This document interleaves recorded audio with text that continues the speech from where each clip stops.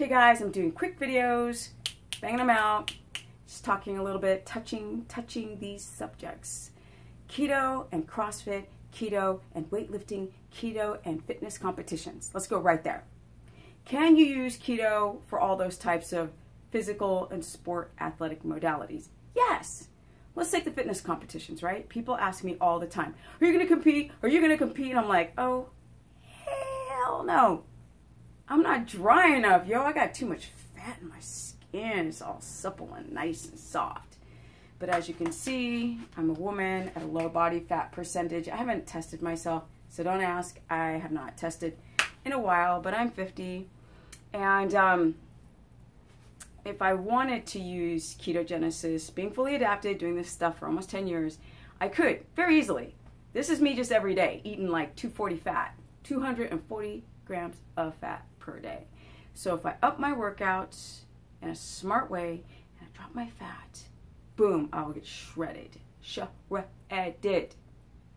So you can use ketogenesis for fitness competitions, but you must adapt first. And that's the thing. All these people start asking me about fitness competitions, and out of all these people talking on the internet, this is the one who's super fit, who is a woman at 50. So I think I got a little bit of clout when talking about fitness competitions. Plus, I'm an athlete. I used to be a pro skateboarder. I've been doing physical things my entire life, so I understand the athletic mind. So yes, you can use this for fitness and bodybuilding competitions, but you must adapt first. So you must try to do this when you're not even close to your fitness competition date. 6 months out, a year out, really. That's the best. And then you have to train your body to keto adapt because you have to ramp down your workouts. You have to get rid of the caffeine that y'all are addicted to caffeine. You have to learn how to protect those adrenal glands and breathe and get into circadian sleep cycles and fix your darn liver, kidneys from all the protein powders and supplements and this and processed crap. And liver kidney function needs to be great. Modality and your gut needs to function properly, and the thyroid must be okay, and men, your testosterone needs to pop up, and women, you need to lower your estrogen dominance by doing like breathing and meditating, all this kind of hippy dippy stuff. But with that said, with all of those practices and getting your macros on point and using a glucometer and journaling and getting into a parasympathetic state, yes, you can use keto for bodybuilding or fitness competitions to get lean.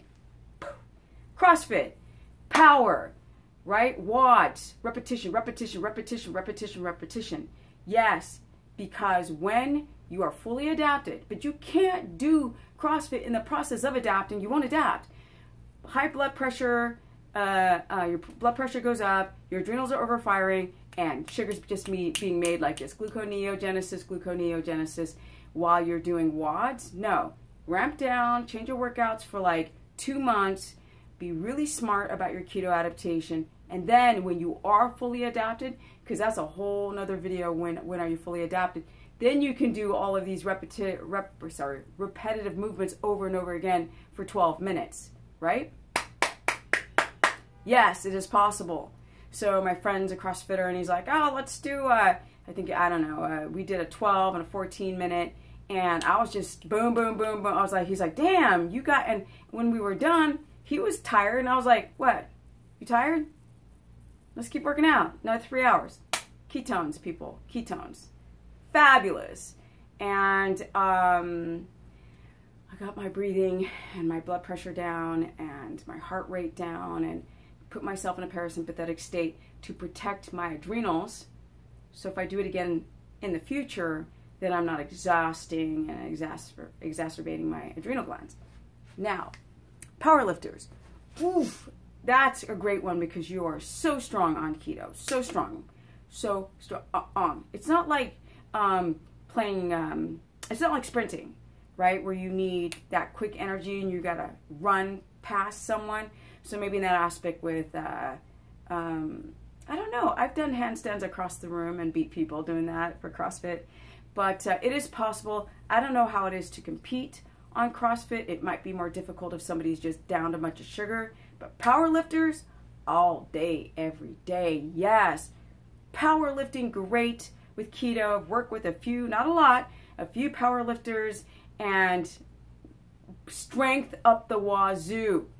super strong, super amazing sliding filaments. Yes, strength, power. Basically, again, you have to ramp down the weight and the level and all of this so you don't hit a wall, right? Once your glycogen is depleted and you're lifting heavy, your body is going to take these ketones, this body fat, convert it into the liver, get into the Krebs cycle. So when you're lifting heavy weight, powerful heavy weight, in a powerlifting move, you have the strength. The muscle fibers are activating on ATP coming from ketones. Very fascinating. But you always use glucose. Don't get it twisted. You're always going to use a little bit of glucose, but you want the dominant energy to come from ketones. All right, guys, if you want to learn more, as I work more with athletes, it's starting to happen now because more of you guys are getting into it. I will get more into working with athletes to create more chunkier data, right? Because I've been working with almost 3,000 people. A lot of people are like more like average, some athletes, some marathon runners, but I need more. I need more so I can sit and track and journal and learn more about how it is for the athlete, someone like me who's an athlete, to do a ketogenic protocol for the long term with results. All right, guys, if you want to learn more, you can go to stephanieperson.com. I made it 6 minutes with 105 degrees outside and no air conditioning on. Not that much sweat. Fabulous. Fabulous. All right, guys, stephanieperson.com. As you guys know, I'm writing the Ultimate Keto book. I need more data with athletes, so I would love to coach more athletes to get that section more chunked up. And if you need to start keto, what you need to do, how to understand your blood sugar, how to understand your macros, and when to up and down the fat, and all this with the thyroid and the adrenals and your reproductive hormones, and what types of fats for what reason, and the circadian and this and the that, blah, blah, blah. And, you know, infection, inflammation, sleep hygiene, supplementation. I'll be writing that book. Well, I am writing it right now.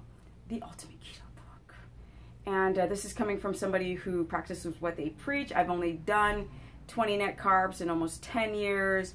This is the business with somebody who's had 10 knee surgeries on her left knee from being a pro skateboarder. So I'm running the gamut with being middle-aged and 50 and athlete and this and that, blah, blah, blah, blah, and doing a lot of research with a lot of different subjects. Go to stephanieperson.com to learn more, or you can go to Stephanie Ketogenic on my Instagram, Stephanie the Business Person on my Facebook fan page, and I need to get out and turn on this air because it is hot. You hear how loud that thing is? Oh, it feels so good.